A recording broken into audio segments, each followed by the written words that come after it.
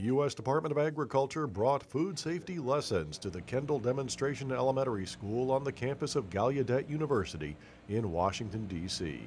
USDA's Food Safety and Inspection Service, or FSIS, staged a food safety education camp to help teach deaf and hard of hearing students the importance of food safety. The students also have an opportunity to really understand how to prepare foods, how to keep them at the right temperatures, what needs to be refrigerated or frozen or otherwise. I learned about food safety and if mold or bacteria grows, that it can make you sick.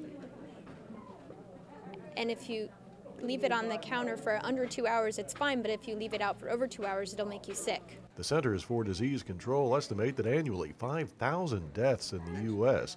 result from foodborne illness. FSIS believes teaching children the principles of clean, separate, cook, and chill can help prevent illness and save lives. It's important to teach children food safety lessons because they don't yet understand the problems that just mundane actions that they do when they eat their food, what that effect could be on them. For more information on food safety, you can call 1-888-MP-HOTLINE or go online at fsis.usda.gov.